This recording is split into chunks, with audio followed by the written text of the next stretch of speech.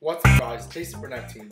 A few weeks ago, Sony announced the PlayStation 5 Pro model, and as this result, Sony just sent me to unbox on YouTube.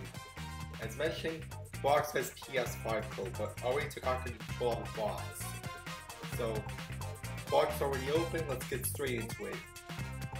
And there it is, the PlayStation 5. Let me take out the box.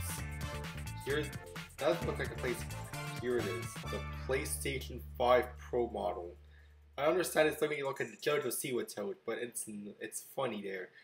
PlayStation 5 Pro looks like a JoJo Siwa Toad. As mentioned, I'm gonna be putting the camera down right now so I can show you the controller.